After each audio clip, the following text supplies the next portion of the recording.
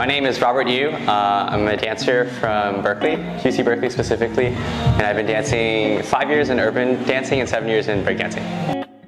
My current dance goals are to just train and get better, and also to be the best artist I can possibly be.